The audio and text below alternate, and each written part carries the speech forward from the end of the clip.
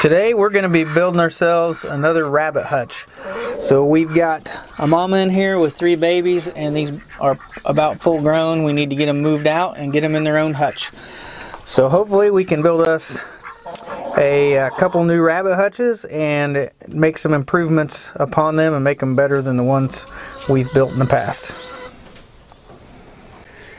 So this here is the old barn here on the property, and we just got done building our house that you can see back there, and we have a ton of material that was left over from the build. So we've got a lot of different things in here that we can choose from to be able to build a lot of future projects. So we're going to try to utilize this material to build our rabbit hutch. So I don't have too many 2x4s. I've only got I think I've only got about 3 right there, and they're super long ones. They're about 16 footers. I think I'll just save those, and I think we're going to try to use these 2x6s.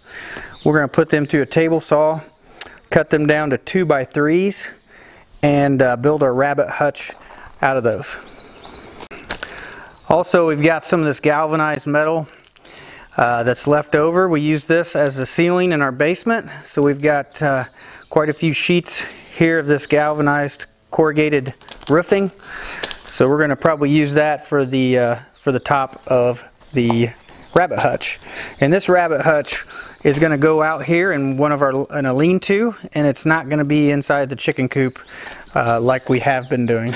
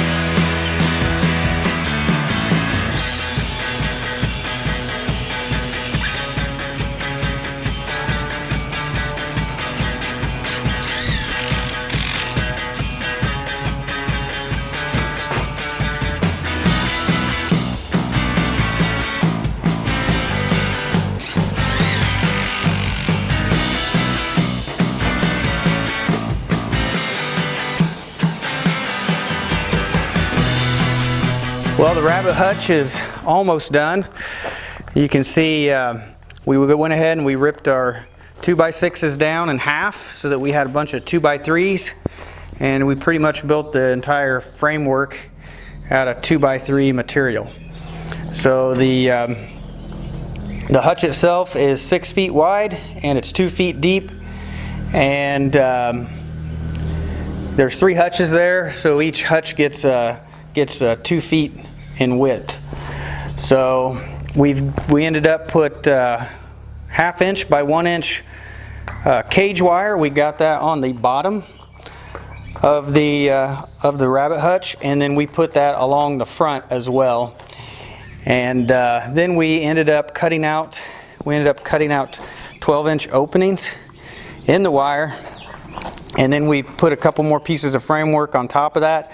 One of them is going to be for the hinge, and the other one will be for the latch. And then you can see over here, we've got a couple of them already mounted here.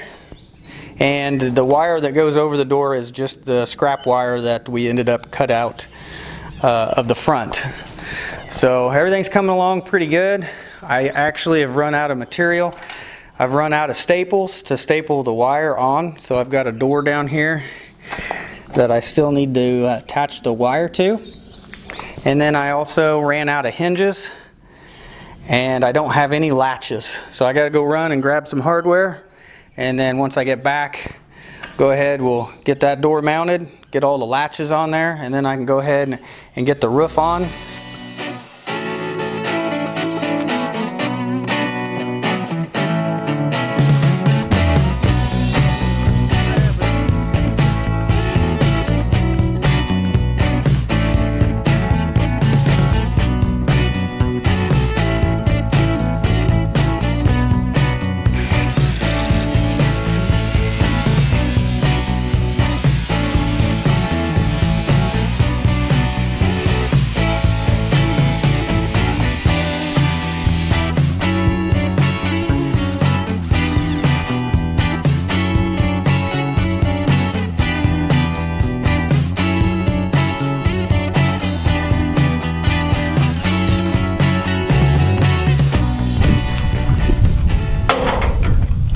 So for the door latch here on the Rabbit Hutch, we just went with these simple latches that you would flip shut and then put a padlock through.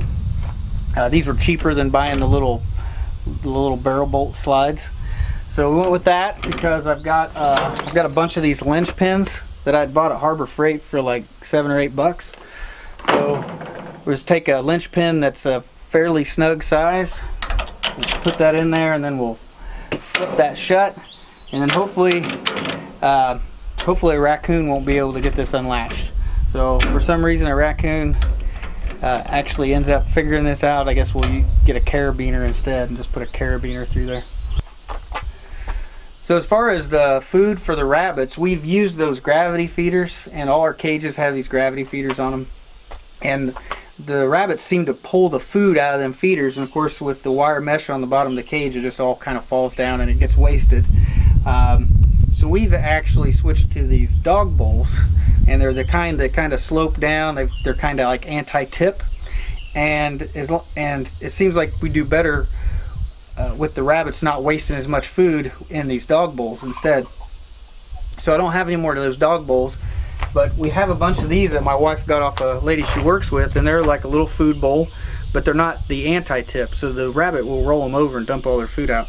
So what I'm going to try to do, since I have these, I'm just going to try to find me some kind of piece of wood, a board that's a little bit bigger on the bottom, and attach it to the bowl so that it won't tip over, and then that's what I'm going to try for the food bowls in these cages.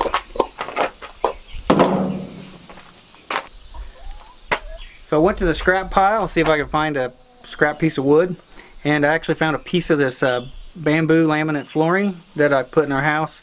It's basically about a 9/16 plywood is basically all it is. So I just cut that down, cut the corners on it, and then just screwed one screw and screwed the bowl to the center of it. So this will keep this bowl from being able to be tipped over from the rabbits, and I'm not really worried about this being watertight. I'm just looking for it to hold dry food. So if I want to do this same thing for a water bowl possibly, I'd have to probably come up with another way to attach it instead of a screw, but this should work fine for the dry food.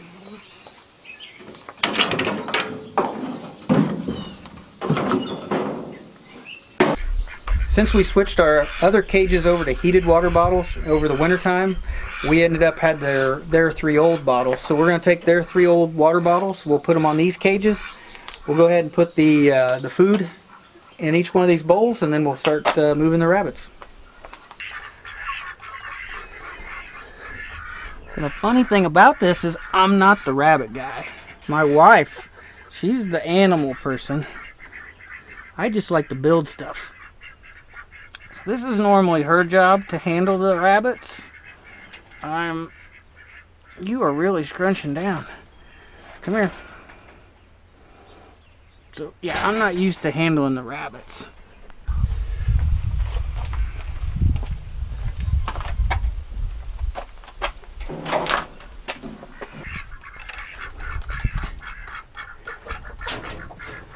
Hello. What gets me is I can leave your door open and you don't run away. Mommy's probably happy to have you guys go.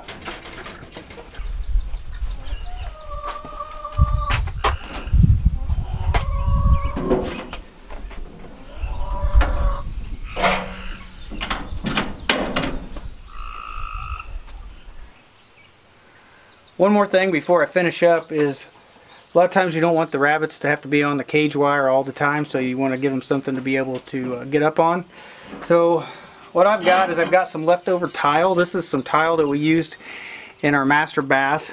It's just a porcelain tile, but it was a wood plank tile, so it's only about 6 inches wide, 24 inches long. It's about perfect for a rabbit to lay on. So what I'm going to do is I'm going to lay these in here, and that'll give them a nice cool surface to be able to get off the wire and get up on.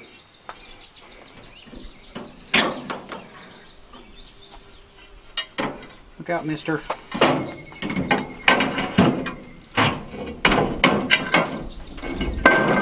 And it's the perfect width of the cage.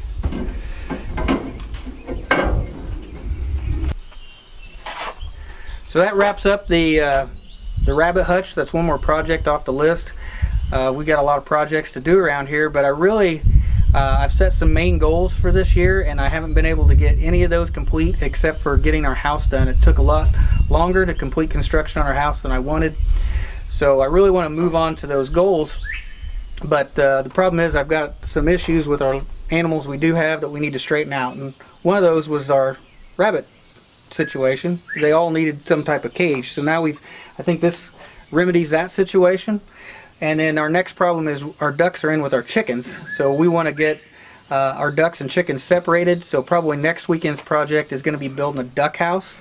And we're going to take that duck house, put it out by the pond somewhere closer to the house so that the ducks can have the area around the pond and use the pond and get them separated from the chickens. So hopefully that will take care of all our issues that we have with the animals that we do have. And then after that I can finally start focusing on my goals. So my next goal will be working on the our barn. We're going to try to get that fixed up, and so we can start putting animals again in the barn and get it all fenced around, fenced in some pasture and a barnyard area, and so we can get some more livestock. So there's a lot of projects here coming on the property, so stay tuned. More videos to come. Thanks for watching.